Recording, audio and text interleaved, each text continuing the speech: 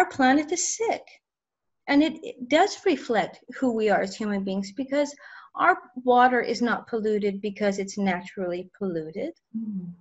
Our forests are not being cut down by the thousands and thousands and thousands of acres because nature will have it that way. Our ecosystems are not being destroyed naturally.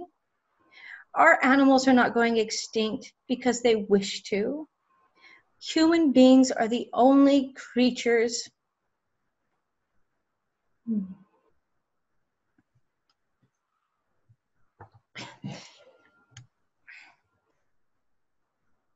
human beings are the only creatures on planet Earth that create trash. Human beings are the only creatures on planet Earth that take more than they need. Human beings are the only creatures that are destroying ecosystems, making animals go extinct, polluting the waters, killing our oceans, and destroying everything around us. And how is it that we can do this? I've asked myself a million times since I was a little tiny girl, how is this possible? How can we cut down the rainforest knowing that it gives us our oxygen? How can we pollute water that every single thing needs, including ourselves, to live? How can we put pesticides on the food that we must ingest and give our children? How is that possible?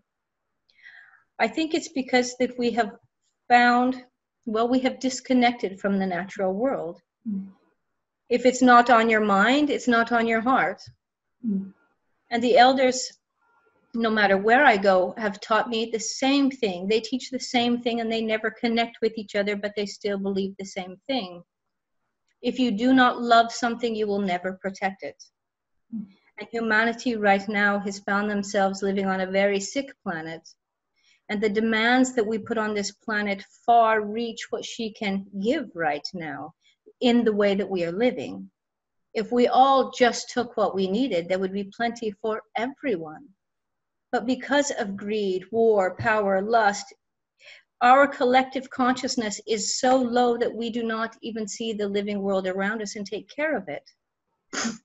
But the more we understand how nature works, the more that we connect to her, the more that we love her, the more we will protect her.